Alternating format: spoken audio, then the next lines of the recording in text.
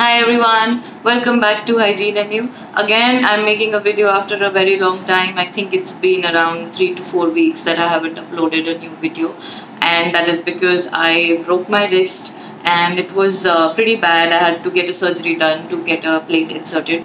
I'm feeling much better now, and the whole time when I broke my wrist, I was thinking that oh my god, I'm going to get my period in a few weeks, and what am I going to do? I was under this dilemma if I should use menstrual cups or cloth bags because I will not be able to use both my hands as efficiently. Fortunately, I got my period 3 weeks after I had this, so I was in a much better state. At least I was able to move my fingers a lot, and so I was not in a lot of pain either. And yeah, so I got my periods few days ago, and I decided to give menstrual cups a try because I'd asked a few people, and they said they have used menstrual cup with just one hand, and luckily my right hand was totally fine. And I also thought that washing cloth pads would be difficult with one hand, like squeezing out all the blood and stuff might be a little difficult. Also, I tried before I got my period. I tried to put a cloth pad on my underwear, but it was really difficult to close the snap buttons with just one hand. And I tried folding the cups with one hand. I thought that was a much easier task to do. So I got my period few days ago. I tried it. Recently, I have been using Soch and Juju cups. They've worked out really well. Both of them are my Goldilocks cups, and those are the cups I've been using for the last 7-8 months.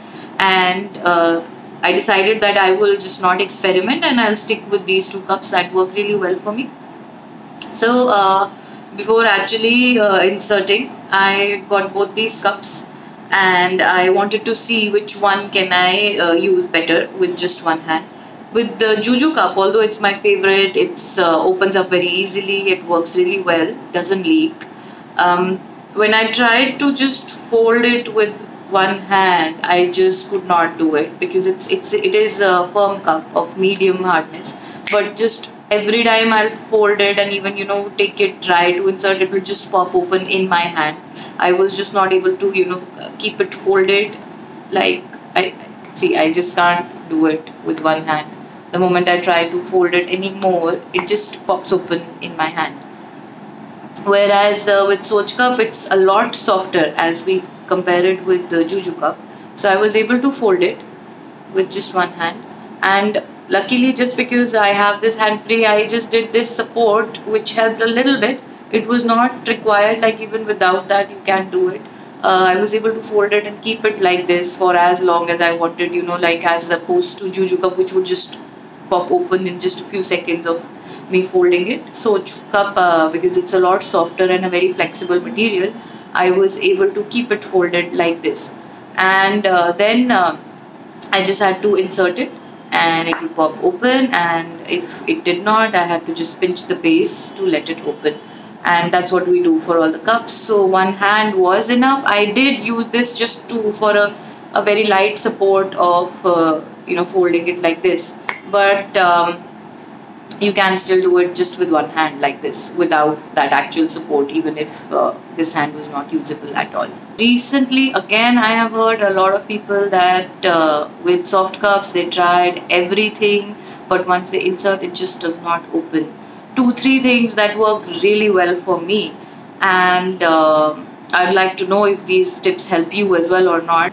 So first thing is that whenever you are folding the cup, fold it exactly where the air hole is, so that there is space for air to enter the cup, and that allows it to open. So this is where the hole is, so you fold it right here, right? And yeah, so that's folded. Second thing is before inserting, you can run it under cold water instead of hot water. That makes the cup a little firmer, and hot water will make it even softer and making it tougher to open. And third thing, which is my favorite, which always works for me, and I would definitely like to know if it works for you or not, is that when we insert the cup, so we fold it like this, and we always insert it like this in this direction. So your cup is, this fold is pointing upwards.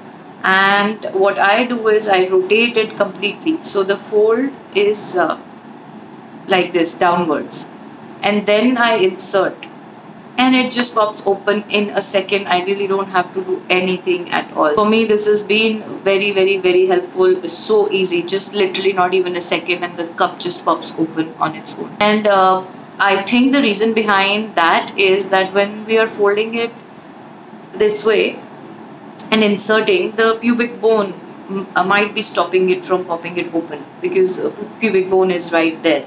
But when we have it in this direction and when we insert it like this, the fold is away from the pubic bone and there is probably more room for the cup to pop open.